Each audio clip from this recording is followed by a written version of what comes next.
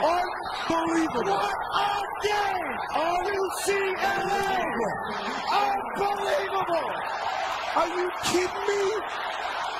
After being down by 17, Heartbreak City!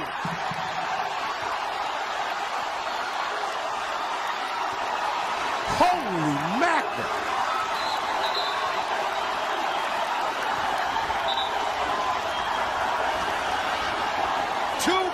.6 to go. UCLA has climbed the mountain. Bozeman, Aflalo fouled with 1.9 to go. And he will shoot 2. Adam Morrison, is this it for him? After leading the entire bowl game. The nation's #2 scorer went down earlier. Now Adam Morrison. Left the door open for a miracle to occur. And they've got to put it in the hands of Morrison. Second free throw is good. Hollins comes into the game. He'll guard the ball. Pendergraft, the inbounder.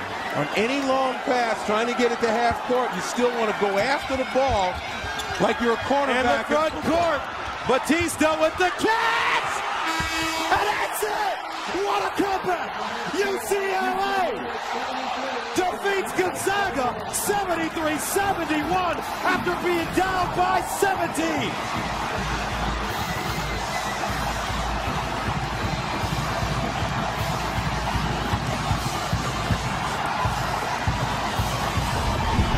As I mentioned, you've seen so many of these shots get hit because you don't go after the ball aggressively.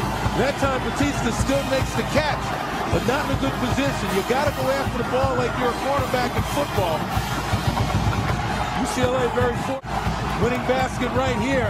Batista kind of casual with the ball, gets it taken away, and then look at the vision by Farmar, finding Umba Amute. Presence of mind. You play the worst that you could play in the first half, go down 17, and you get a young team like this to show this kind of character and poise. And the flip side, you get a veteran team that falls apart at the end. Unbelievable. And that tells a story in what could be the final game of the career in Oaktown. Adam Morrison, is that the final time he plays in college? We'll see. UCLA moves on dramatically, 73-71.